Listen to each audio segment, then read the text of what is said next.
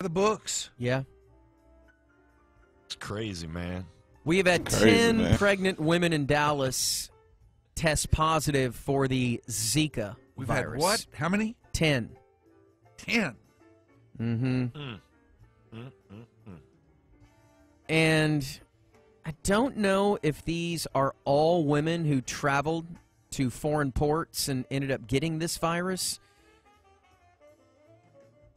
With all the talk about Zika, and I think the biggest concern now are people that are going over there to the Olympics, to Rio for the Olympics, and acquiring the Zika virus.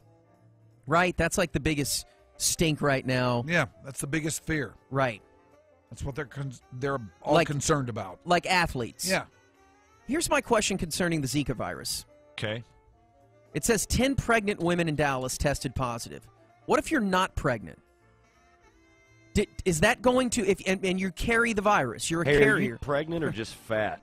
And you're a carrier, and let's say 10 years from now you want to get pregnant, does this still affect you? Or does it only affect you when you're pregnant? Because all these athletes are saying, I'm going to freeze my sperm.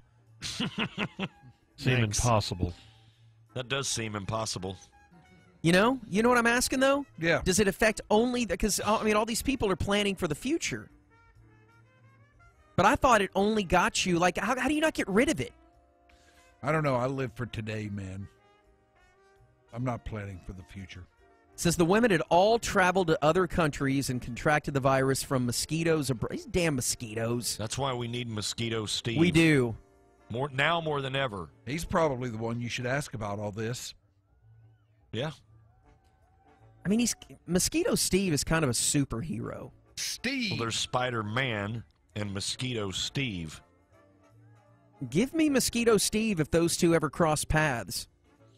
And Scuba Steve. Leave him out of it.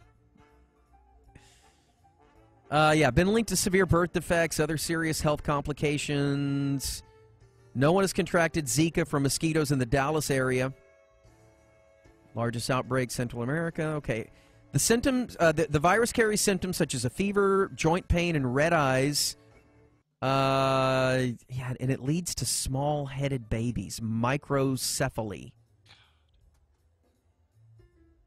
But, it says there's no vaccine to prevent Zika. Mm-hmm. But again, what about later on in life? Can dudes get Zika? Yeah. And then you give it to the woman, and then it goes to the baby? I think so, yeah. I mean, if I've got Zika, how am I ever going to know? Is Zika just another form of AIDS? Are you just why a carrier? That's why guys that are going to the Olympics some of them are going to the sperm bank before, so they don't get that fresh sperm, new sperm in there, and they don't get infected sperm in Rio. We kind of mentioned that. You did? Yeah. Well, I wanted to tell you again, because we have new listeners all the time. You're right. Every 3 seconds, we acquire over 1 million new listeners. Yes. That was brilliant. The ticket, by the way. Thank you. That was brilliant. The ticket. And Ty said fresh sperm. Gosh.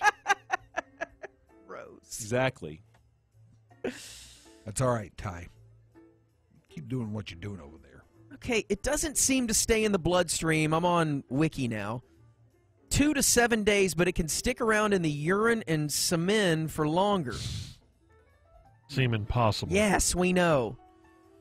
Because Zika can stay in semen for at least 2 months. Seem impossible. The CDC recommends men wait 6 months after the first symptoms of Zika before having unprotected sex. What are the symptoms of Zika? It's like a flu. Oh. Yeah. He said your eyes get red and your joints are sore. Well, what if you feel like that all the time? You might have it. For years. Better get tested. All right, we got to go. It's All enough right. Zika talk. It is enough Zika talk. We need you know what? Why can't we have a doctor that's always just kind of around, like in this room? Remember the doctor in... Now Dr. Salmon is gone. Yeah, what about him? He's gone. That's true. What about the doctor that was in Cannonball Run that had the real long finger? Dr. Jellyfinger? Yeah. Why can't we have him around? Remember him, Danny? Vaguely. The guy with the crazy eye? What about Doc X? No. He's with Lance Armstrong, I think. All right, 6:35 here on the ticket. Deep Eddy Vodka's Summer Bash broke all the rules. I'm getting in that lake. No, you're not.